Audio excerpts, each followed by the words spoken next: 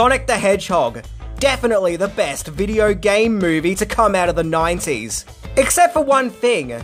It was kind of 20 years late, with the movie coming out in 2020. But the fact that the movie looks and feels like a 90s movie only makes it more awesome. Based on the Sega video games, Sonic is a blue anamorphic hedgehog from another world who can move at super speed, who escapes his world into our world, where he lives a lonely life hiding from the humans. However, when the sinister Dr. Robotnik, played delightfully by Jim Carrey, starts tracking Sonic down with his menacing technology, Sonic teams up with his idol, a sheriff of a town called Greens Hill called Tom, played by James Marsden, where the two go on a road trip to help Sonic get his magical gold rings, while also avoiding Dr. Robotnik, where many fun, action-packed misadventures take place with plenty of laughs.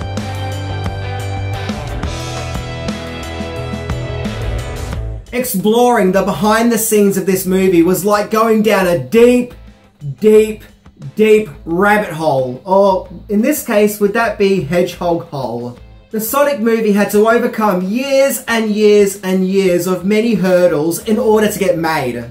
So let's look into the long history of this movie by exploring 10 things that you didn't know about the Sonic movie. Yep, today I'm actually talking about Sonic. Man, I love my job.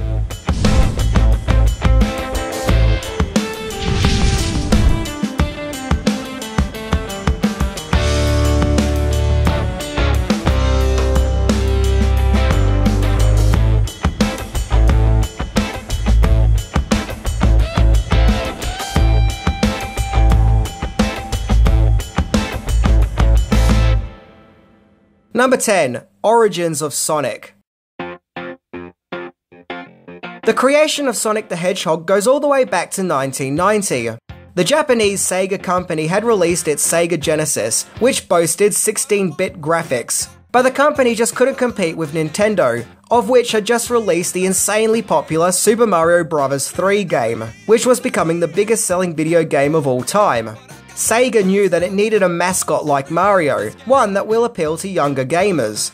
Programmers Yuji Naka and Naoto Oshima created a demo of a game, featuring a character who could curve into a ball and can move very fast but very smoothly. However, this fast-moving character was just sprites at that stage, and needed an identity and thus needed to become Sega's mascot.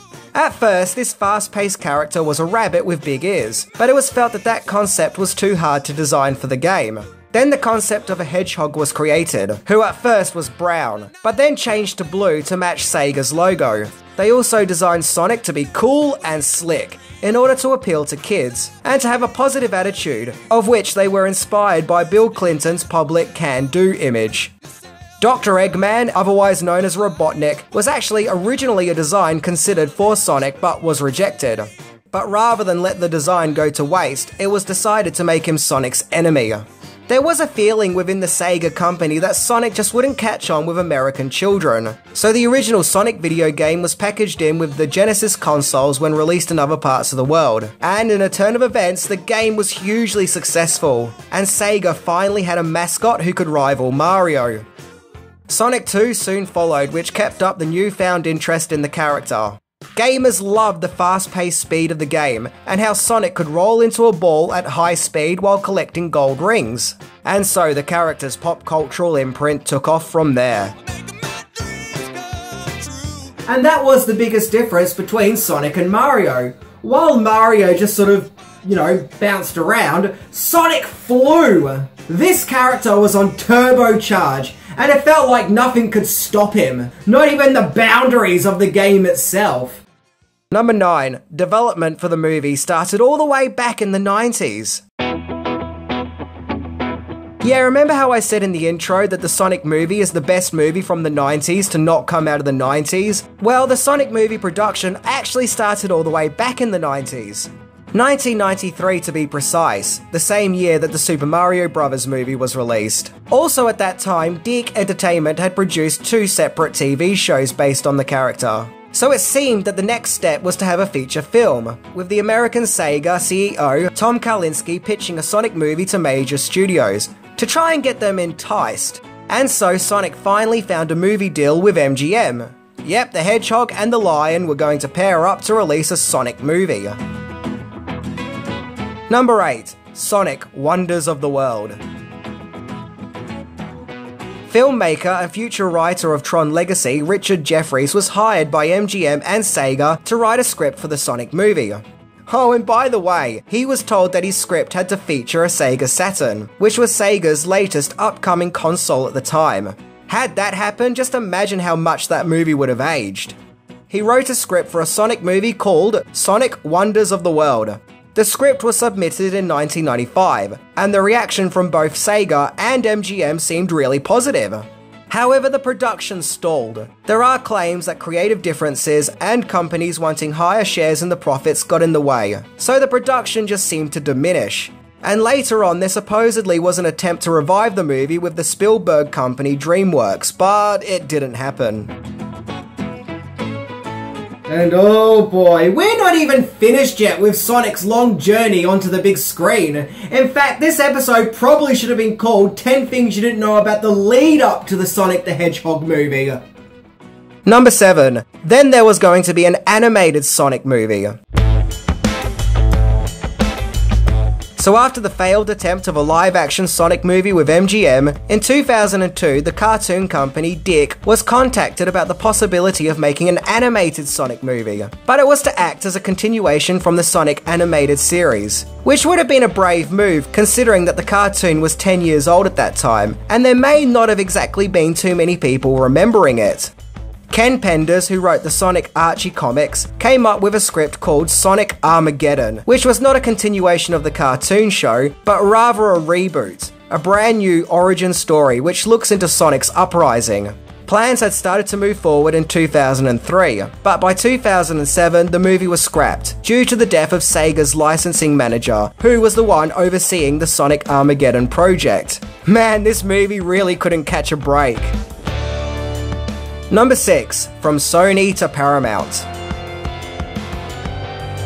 The 2020 Sonic movie as we all know it really came into fruition in 2013, when Sony acquired the rights to Sonic the Hedgehog, with the intention of making a live-action movie based around the character.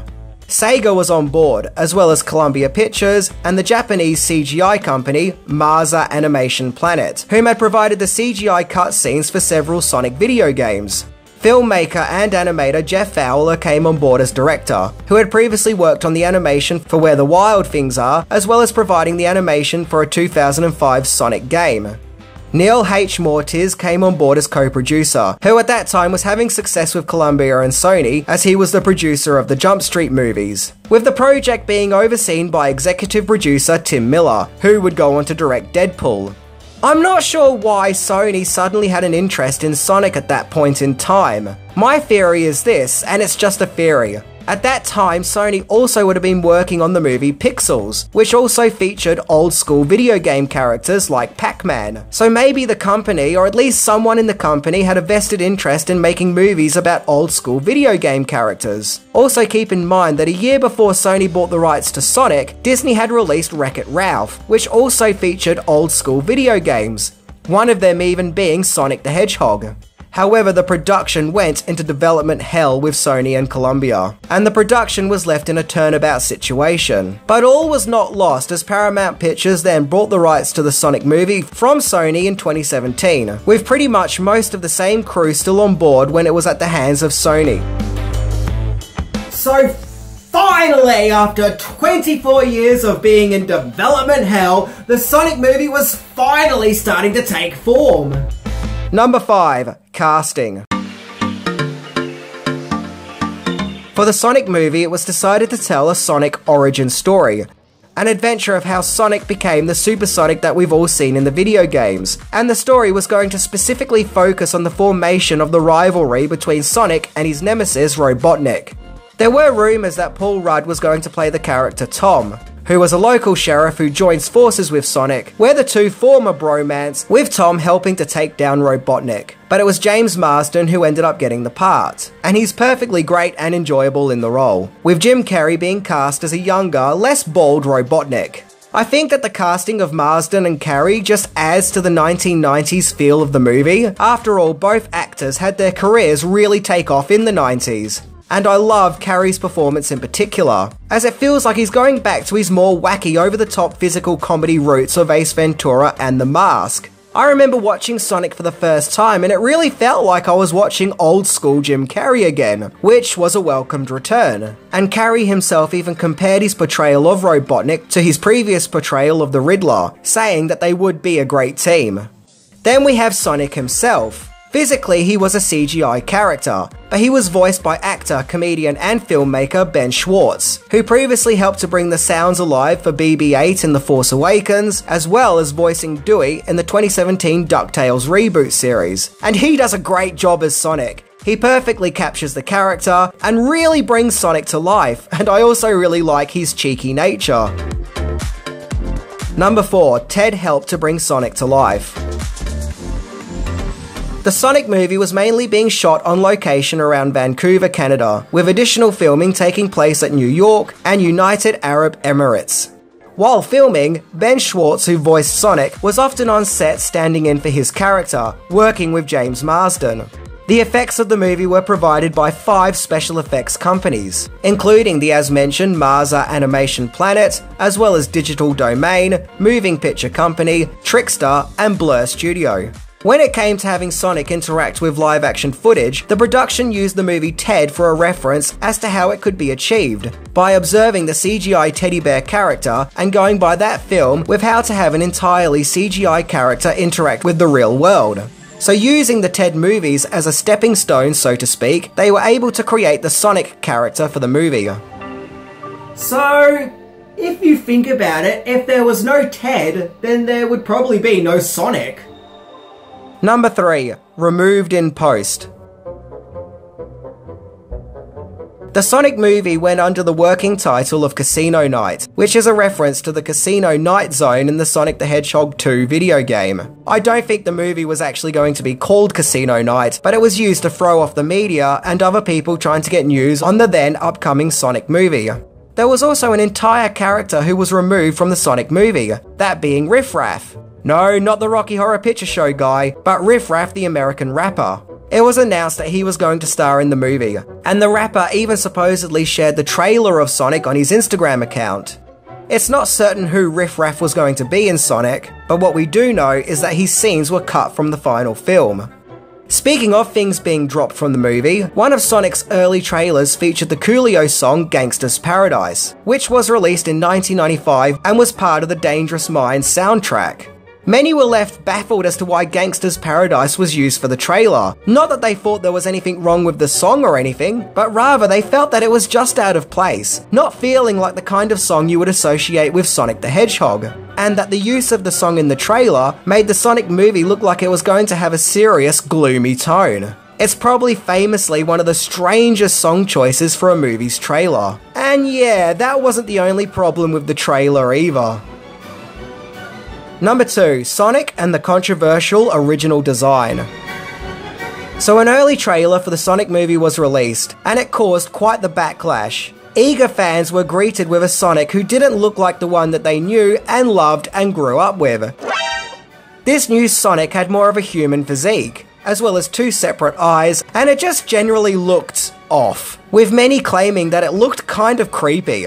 This updated version of Sonic caused a meltdown on social media, particularly on Twitter, with disappointed fans voicing their disapproval. Suddenly, the Sonic trailer was the subject of online mockery and uproar. Supposedly, even Sonic's creators, Yuji Naka and Naoto Oshima, didn't like this redesign of their character.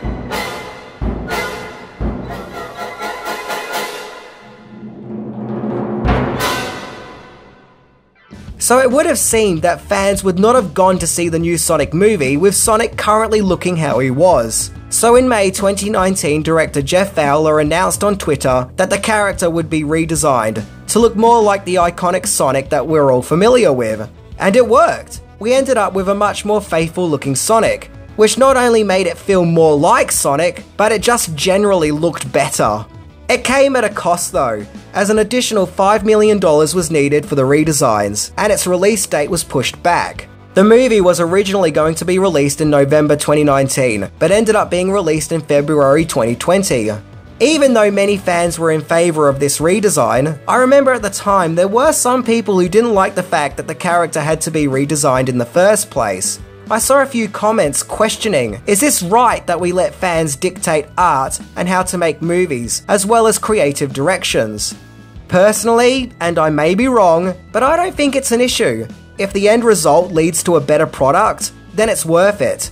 And critical reaction and backlash has led to changes being made to movies for decades now, as thanks to screen test audiences, filmmakers have often noted reactions of what the audiences didn't like about the movies before their releases and have gone back and made changes in order to appeal more to audiences. In fact, there are many well-known classic movies out there that have had changes made to them at the last minute thanks to test audiences and critical reactions, some of which many people may not even know had changes made. It's just that Sonic was very public and under a microscope thanks to the social media age. So I don't think it's such a radical idea for a movie to go back and fix up issues after negative backlash. So finally, after 20 odd years of being in development hell, with several potential movies being dropped, with financial backers and production companies entering and leaving the production, as well as having to go back and fix the design of the main character, it'll seem that finally, Sonic is ready to be unleashed into the world on the big screen. And it would seem that from here it was all smooth sailing and that nothing could go wrong. I mean, it's not like there was going to be a worldwide crisis that got in the way of the release, right? Right? Yeah, look, about that. Number 1. Sonic Against All Odds. Sonic was released in the States in February 2020, but it was released at the start of the pandemic. So there was the reality that there probably wasn't an awful lot of people going to movie theatres at that time. Sonic was meant to be released in Japan in March 2020, but due to closure of theatres thanks to the global issue, it wouldn't get released in Japan till June.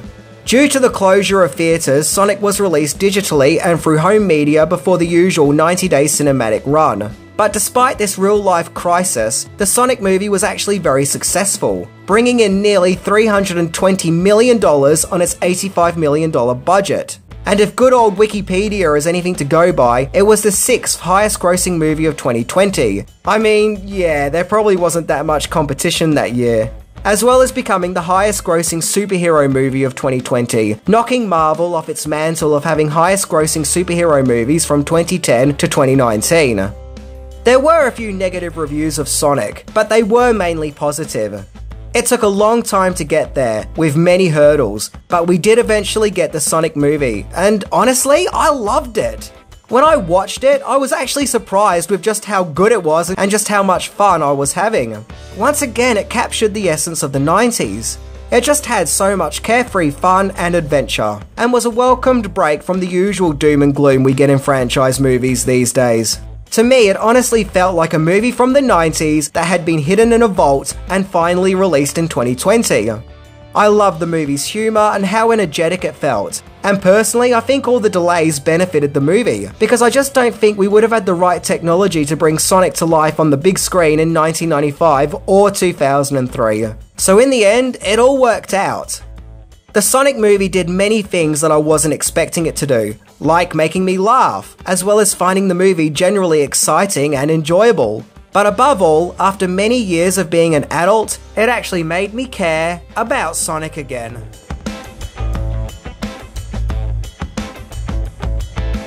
Sonic is a rare movie that makes you feel like you're going on a fun nostalgia trip, but without relying on too many member berries. It's still its own thing. But above all, it's actually, honestly, a buddy movie, mixed in with a wonderful over-the-top performance by Jim Carrey. I mean, what's not to love? So it's nice to know that the Sonic movie can bring older and younger audiences together, with both of them equally getting behind the adventures of Sonic.